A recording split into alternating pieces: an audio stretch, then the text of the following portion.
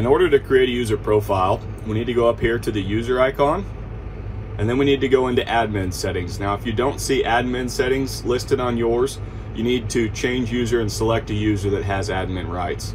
If they just have a user availability, they will not be able to do that. So we'll select admin settings. Now, you noticed over here on the right hand side, we're going to see a plus icon. We're going to select that. We want to add a user. We're going to name our new user Bob. Hit the green check mark. So now this is where we can set Bob's role. So we can either select admin or user. For this instance, we're just going to do user, and then we're going to be done with that. So now we have admin, Carly, and Bob. Hit the back menu. Now if we wanted to go change that to Bob, select the user icon, hit change user, and then now we can select Bob.